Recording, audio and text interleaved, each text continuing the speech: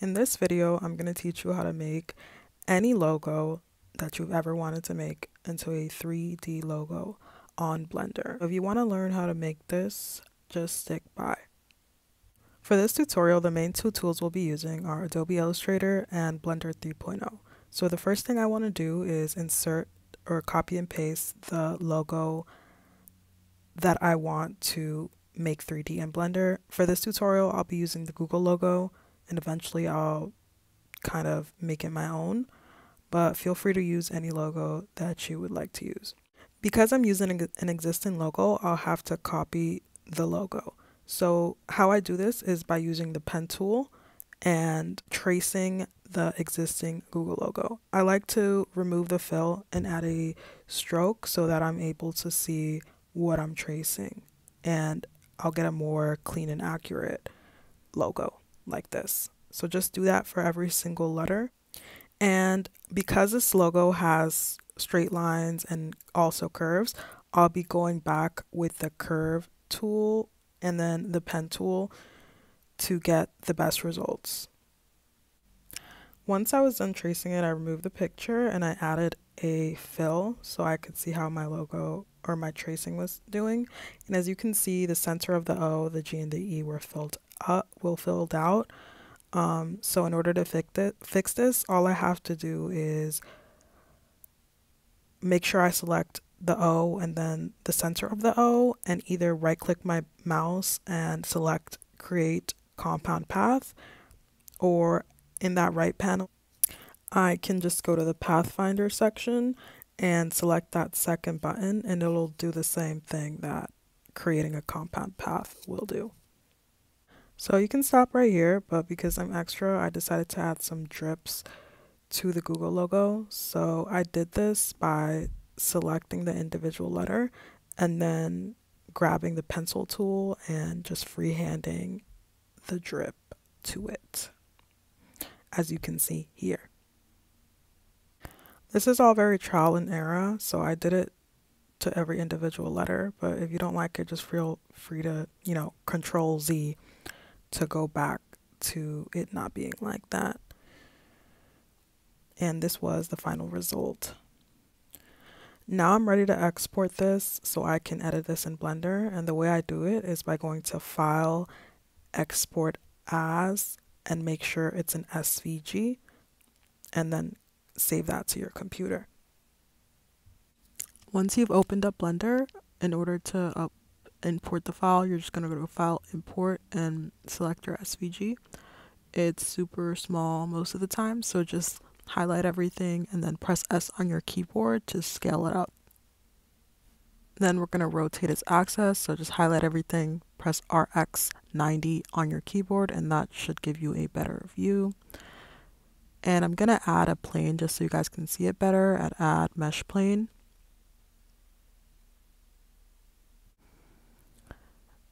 So all of the letters are individual, as you can see here. So I want to make it one object by selecting all the letters and then right clicking my mouse and selecting join. Or I can also just press Ctrl J. And that should make everything faster. I also want to add an extrusion by going to the Object Properties panel and scrolling down to Geometry and adding an extrusion of my liking. I kind of wanted it thinner than this, so I played around with it. I also decided that I wanted to add an outline in the future, not now, so I just copied and pasted that and pressed the little eye icon to hide it just for now. The next step would be to sculpt. So before we even go to sculpt mode, we're going to have to convert this object to a mesh by right-clicking our mouse, convert to mesh, and then going to the modifier properties panel and remeshing the object. For this case, I'm using voxel and I'm going with 0.004. This number is depending on the size of your object, so play around with it, and mind you, your computer might start slowing down, so just test the limits of your computer. You don't have to get it perfect. And I press apply. We're ready to sculpt, so instead of object mode, I'm going to switch to sculpt mode, and within this mode, I'm just going to go back and forth from the smooth tool to the bulb and the inflate tool. You can adjust the strength and the radius on the top left, and right now I'm using the smooth tool to just go over everything. And this, as you can see, is going to make everything look a lot better, and it's going to make the edges and the corners smoother. Specifically for the drip part of the logo, I'm going to go in with the inflate and the bulb tool to just round this out a lot more and actually make it look like it's dripping. I'm a lazy artist, so I usually don't do the back of things because people are only going to see the front, but I wanted to do it right, I guess. So I turned it around by going back to object mode and pressing RZ 180 on my keyboard, and that should turn it around to the back view. And then I'm going to go back to sculpt mode and do the same thing to the back. Once I finished that, I went back to object mode and pressed RZ negative 180, I think, and then that turned it around, and now we're ready to add a material. We do that by hovering our mouse in between these two sections and sliding over. Mine has a default shade editor tab already open, and I'm just showing you here that I'm going to change to render preview settings. It's already in world, so I'm just going to go to add environment texture and connect that, and I'm going to add in HDRI, and I'm showing you right here that I changed it to a shade editor tab. So yeah, I'm adding an environment texture. These are HDRIs. I get them at polyhaven.com, linked in bio, and when you change them, they drastically change the look of your object, so keep that in mind. We can now directly work with the materials, so I'm changing from world to object mode, and I'm removing the existing material, and that should bring up a principal BDSF node. And I usually always just start off with Chrome, see what I want to do, which I do that by sliding the metallic tab to 1 and the roughness to 0.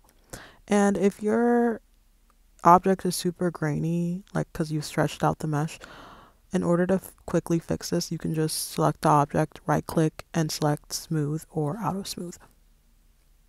This is when my designer cap comes on and I decide what else I want to do with the design. And I did end up wanting to add the outlines with the different colors corresponding to the letters like Google usually has it, because I felt like it would make it look better. So in that rightmost panel, I unhid the object I hid earlier.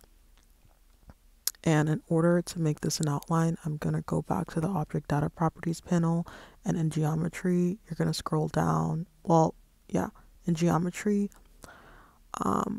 you first want to unfill this, and then you're going to scroll down to depth and add some type of depth. I went with 0.001, and I slid it to the back. Now, you are going to run into a problem, well, at least I did, because every letter is a different color, even though this is one object.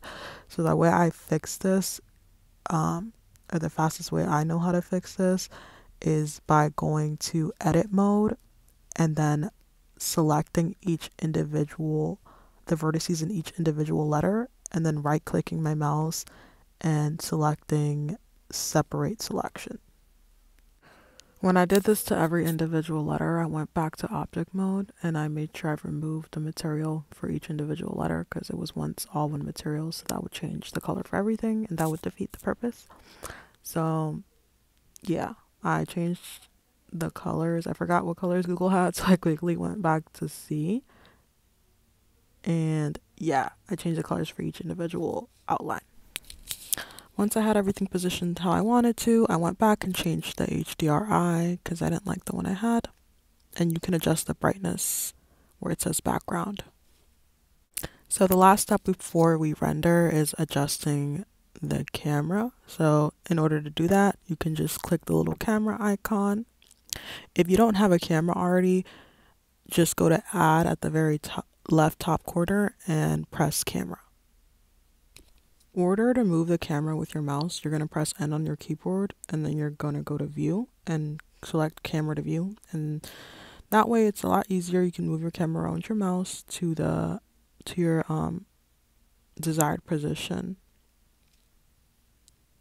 And once you've adjusted the camera to your liking, I'm going to quickly switch over from Eevee to Cycles, which is the photorealistic engine, which I prefer, and turn on your GPU if you have one, because it will make everything faster. And I will be using the plane I add at the very beginning, the white plane, as my background for my Google logo, so that just worked out perfectly. And you can adjust the color by adding a material. We are now ready to render, so I'm just going to very quickly change the max render rate to 200 because that'll make the rendering a lot faster. And I'm going to unselect denoise because I actually like the noise. And I'm going to go to the top left corner, press render, and then render image. And that should render out your image. If you're happy with everything, you can just save the image by going to Image, Save As. That concludes the tutorial. If you want to learn how to make this seamless rotation animation with the logo you just created, make sure you turn on your post notifications. That'll be up in the next video. And make sure you like, comment, subscribe, and I'll see you in the next one.